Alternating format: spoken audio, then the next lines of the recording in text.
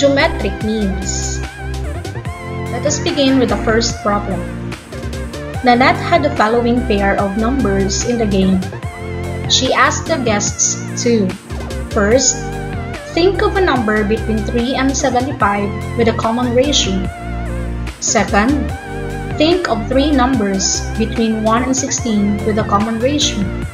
And lastly, think of 2 numbers between 125 and 64 with a common ratio. The problem from the previous slide will lead us to the concept about geometric means. What are geometric means? These are the terms in between the first and the last terms of a geometric sequence.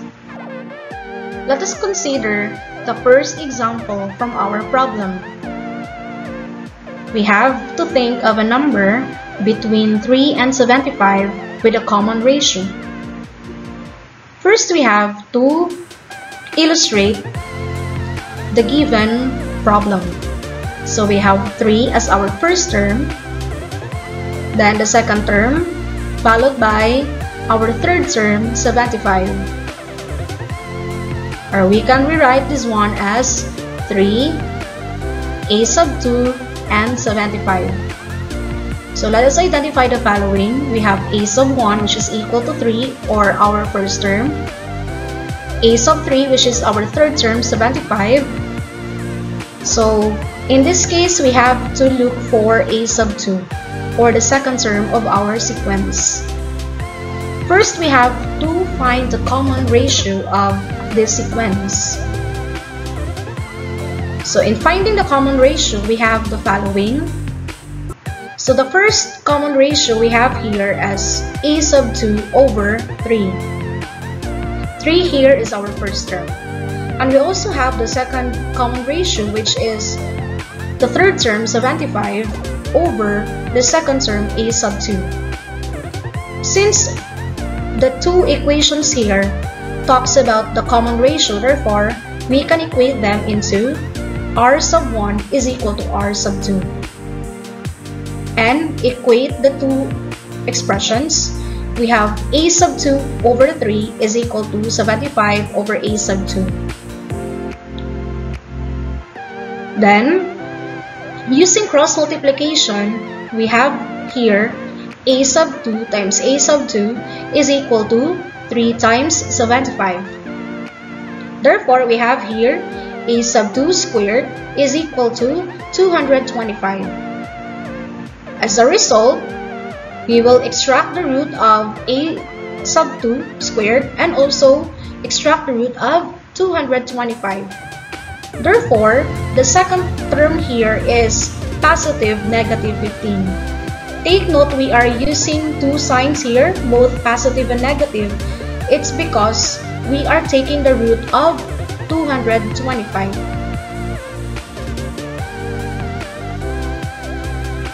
Notice that there are two possible results when you solve for the square root of 225, like what I have mentioned a while ago. Let us identify which of these two roots is the final answer. When a sub 2, or the second term, is equal to positive 15, then our r is equal to positive 5.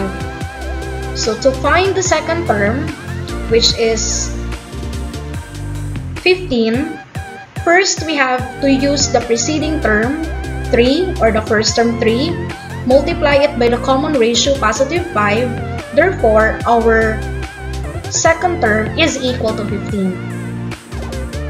When a sub 2 is equal to negative 15, therefore, our r is equal to negative 5. Then how do we get negative 15? Again, multiply our preceding term, the first term 3, by our common ratio, negative 5. That's why our second term is equal to negative 15.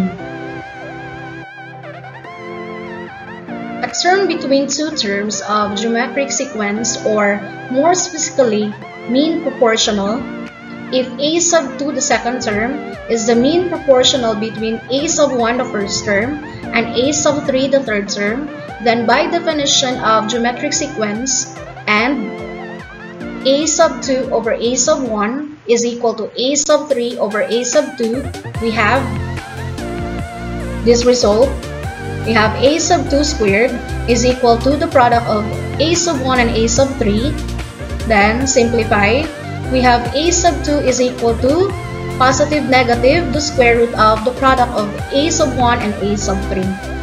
So we will be using this formula in finding the second term if we have 3 terms and we are asked to find the second term. Therefore, the mean proportional between two numbers is equal to the square root of their product. Second example. Think of 3 numbers between 1 and 16 with a common ratio. We can rewrite it this way. We have 1, a sub 2, a sub 3, a sub 4, and 16. And identify the following. A sub 1, our first term, is equal to 1. A sub 5 is equal to 16, our fifth term, and n is equal to 5. We are using 5 since we have a total of 5 terms in our geometric sequence. The first thing that we should do is to find the common ratio using our geometric sequence formula. A sub n is equal to a sub 1 times r raised to n minus 1. And substitute the given values. Our a sub n, which is our last term, or the fifth term, 16, is equal to 1, our first term, times the quantity of r raised to 5, our n minus 1. Then, 16 is equal to 1 times r raised to 4. Then, simplify, extract the root of both sides. So we have here, fourth root of r raised to 4 is equal to fourth root of 16. So our r here is equal to 2, and this is now our common ratio. We also have an alternative formula in finding the common ratio. To derive the alternative formula, we will be using the geometric sequence formula a sub n equals a sub 1 times r raised to n minus 1. Then, we will be dividing both sides by a sub 1 so that we only left with r raised to n minus 1. Cancel out a sub 1. So you have here a sub n over a sub 1 is equal to r raised to n minus 1. After which, since our goal is to find r, so we will be extracting the root using n minus 1 to both sides. So as a result, r here is equal to n minus 1th root of a sub n over a sub 1, wherein r is our common ratio, n is the number of terms, a sub n is the last term of our sequence, a sub 1 is the first term. So let us go back to our problem a while ago. So using the alternative formula, let us find out if we still have the same answer to our original formula. So substitute the values of n, a sub n, and a sub 1. So our n here is 5. A sub n, which is the last term of our sequence, which is 16, and a sub 1 is equal to 1. Then simplify. So it becomes the fourth root of 16. Then r is equal to 2. As you have noticed, we have come up with the same answer. So since our common ratio is equal to 2, therefore, let us now find the different geometric means of this sequence. So to find our geometric means, we will multiply the preceding term with the common ratio. Preceding term would mean the previous term. So let us begin with the second term, a sub 2. we will be using 1, which is our first term, multiply it by the common ratio 2, therefore our second term is equal to 2. For the third term, we are using 2 as our preceding term, multiply it by 2, which is our common ratio. This results to 4, and 4 is our third term of the sequence. Then, a sub 4, our fourth term, the preceding term is 4, multiply it by the common ratio 2, therefore 8 is our fourth term of the sequence. Therefore, the three geometric means are 2, 4, and 8. Let's proceed to the third example. Find two numbers between 125 and 64 with a common ratio. We can rewrite it this way. We have 125, a sub 2, a sub 3, and 64. Identify the following. Our a sub 1 is 125, which is our first term. A sub 4 is equal to 64, or our fourth term. And our n is equal to 4 since there is a total of 4 terms in our geometric sequence. First thing that we should do is to find the common ratio. So in this case, we can use the alternative formula. R is equal to n minus 1th root of a sub n over a sub 1. Then substitute the values. We have r is equal to 4 minus 1. Then 64 as our a sub 4 over 125 as our first term. Then we have here r is equal to the third root of 64 over 125, or you can say that it is the cube root of 64 over 125. So when you take the cube root of this fraction, so you must take the cube root of the numerator and also the cube root of your denominator. So r here is equal to 4 over 5. So this is now our common ratio. To find the geometric means of our third example, so again, you multiply the preceding term with our common ratio. So second term here is equal to 125, which is the preceding term, and also our first term. You multiply it with 4 over 5, our common ratio.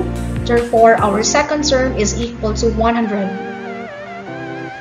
For a sub 3, or the third term, that is equal to 100. 100 is our previous term or preceding term. You multiply it by 4 over 5, our common ratio, and that is equal to 80. Therefore, the geometric means are 180. Fourth example. Find the mean proportional between each pair of numbers. Letter A, 3 and 12. For letter B, -2 and -12. So let M be our mean proportional. This solution is only applied in finding the geometric mean of our sequence. So this is only applicable if we have a total of 3 terms in our geometric sequence. So let us answer first, letter A. So we have here M is equal to the positive negative square root of the product of 3 and 12, and that is equal to positive negative square root of 36. Then you simplify, we have the result, which is equal to positive negative 6. Therefore, M is equal to 6 since our a sub 1 and a sub 3 are both positive. Let us proceed to letter B. So we have here M is equal to positive negative square root of the product of -2 and -12, and that is equal to positive negative square root of 24. 24 is not a perfect square, but you can still simplify. So how to simplify 24 here? So first, you have to take note that the factors of 24 should contain one perfect square. So for 24, we will be using 4 times 6 as our factors. And after which, since we have one perfect square which is 4, so square root of 4 is 2, then you are left with 6 under the radical sign, since 6 is not a perfect square. Therefore, the result here we have here as positive negative 2 square root of 6. Therefore, m here is negative 2 square root of 6, since our a sub 1 and a sub 3 are both negative.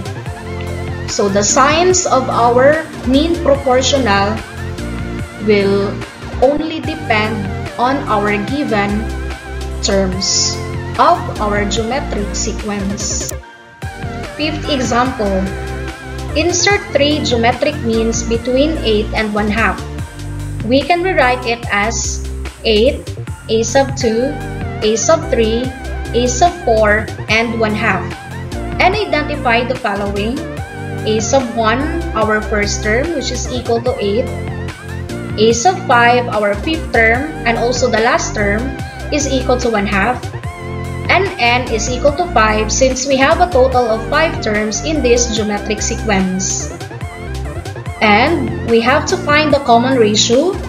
We may use the alternative formula and then substitute all these values to this formula here. So we have r is equal to 5 minus 1, then a sub n is equal to 1/2, and a sub 1 is equal to 8. Simplify. So r is equal to the 4th root of 1 over 16. Again, when you take the 4th root of this fraction form, so you have to take the 4th root of the numerator 1 and also the 4th root of your denominator 16. That's why r here is equal to 1/2, and this is now our common ratio. To find the geometric means of this geometric sequence, we will multiply the preceding term with our common ratio. So for our a sub 2, our second term, we will be using the preceding term 8, multiply it by our common ratio 1/2, the result is 4, and 4 is our second term. For a sub 3, our third term, we will be using the preceding term 4, multiply it by 1/2, our common ratio, and the result is 2, and that is our third term. For a sub 4, our fourth term, we will be using the preceding term 2, multiply it by 1/2, our common ratio. Therefore, a sub 4 is equal to 1, and that is our fourth term. Therefore, the geometric means of the sequence are 4, 2, and 1. And that ends our discussion on geometric means. Thank you.